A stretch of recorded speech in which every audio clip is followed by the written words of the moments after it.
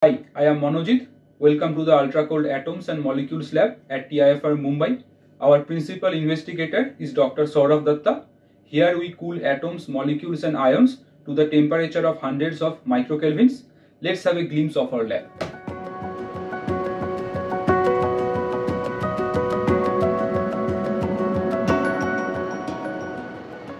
Hi, I am Mumbai.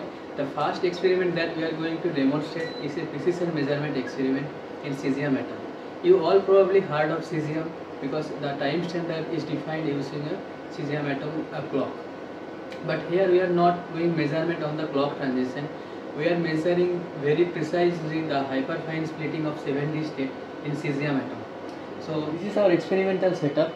We use Doppler field 2-photon excitation for our measurement, and this is the laser that we use.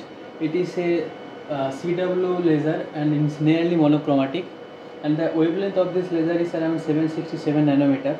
You can see that the laser beam is coming from here, and then we send this laser beam through the entire this experimental setup. You can see this entire experimental setup is covered for the stability reason. So we use this kind of cell for our experiment. So this is the cesium vapor cell, and this cell is kept inside this kind of magnetic shielding.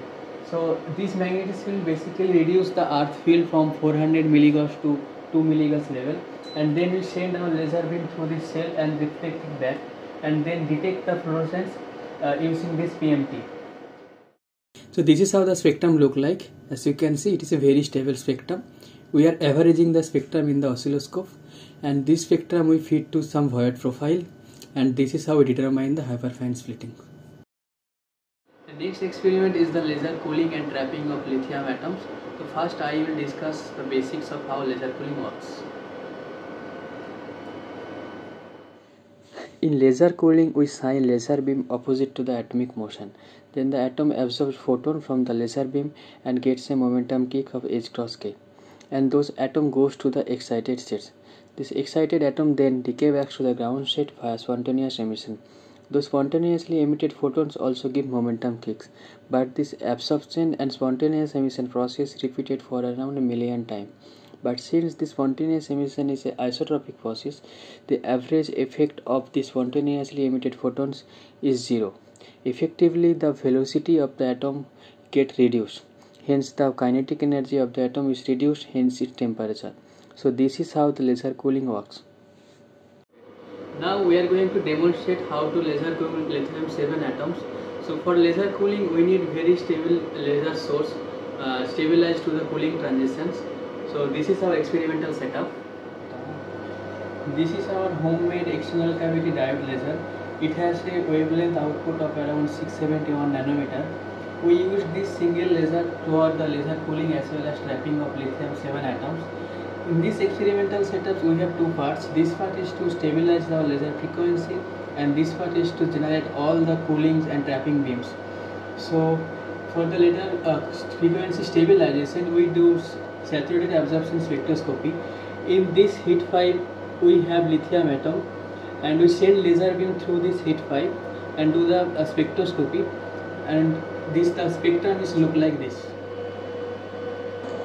We monitor our laser wavelength using a wavelength meter. Right now our laser wavelength is 670.96 nanometer, and this one is showing how it is changing with time, and this is not stable yet. Now if we locked our laser to the resonance, then you can see that it is not changing, it is staying on the resonance. Now we are ready to do laser cooling and trapping of lithium atoms.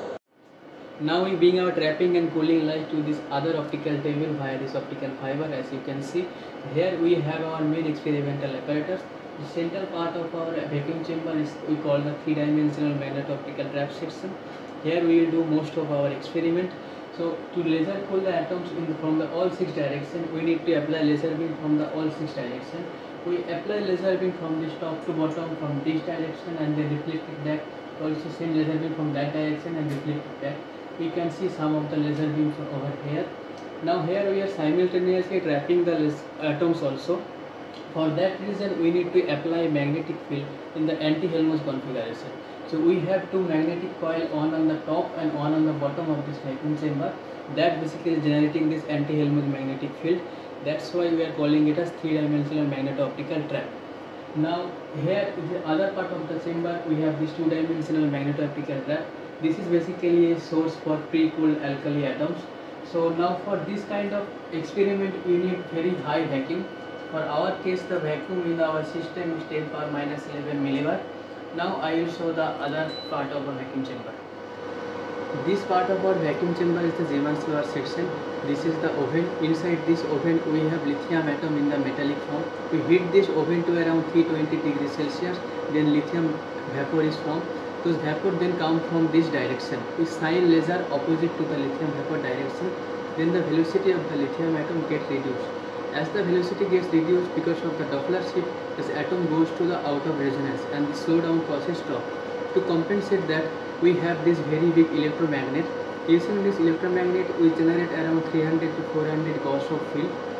Because of the Zeeman effect, the energy level of the lithium atom then gets shifted, and that Zeeman shift basically compensates the Doppler effect.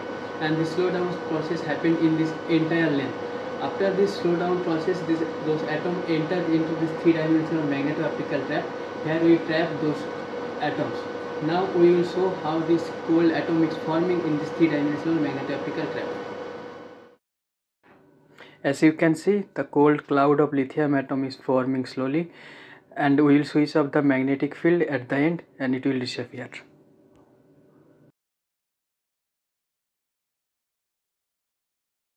So Bhubai just explained how the lithium atoms are magneto-optically trapped at the center of this vacuum chamber. So we placed this ion trap inside the vacuum chamber in such a way that the cold atoms are formed at the center of this ion trap. And after we have the cold atoms, we can apply laser pulse to ionize them, and thus the cold ions are stored inside this ion trap. Hi, I am Sourav Dutta. So as Manojit has discussed, to trap the ions you have to apply RF voltages into these rods and DC voltages into these end caps. Now after the trapping, you also have to detect the ions. To detect the ions, we have to turn off the DC voltage into one of the end caps so that the ions will be pushed into this direction, and we have a channel electron multiplier in this place so that can detect the ions.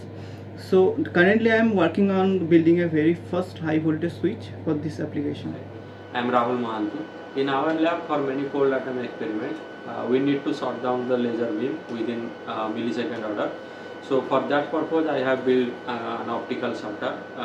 This optical shutter is made from this discarded hard drive which contain these magnets and this voice coil actuator. This voice coil actuator contain coil, and when current passes through these coils of the voice coil actuator which is placed within this magnet, it causes experience of force which cause the motion of this voice coil actuator.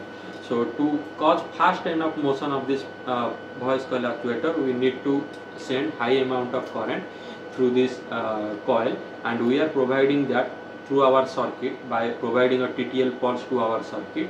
And to stop the beam, I have attached the aluminum flange. This is the path for the laser beam, and here is the optical shutter which is blocking the beam within millisecond order.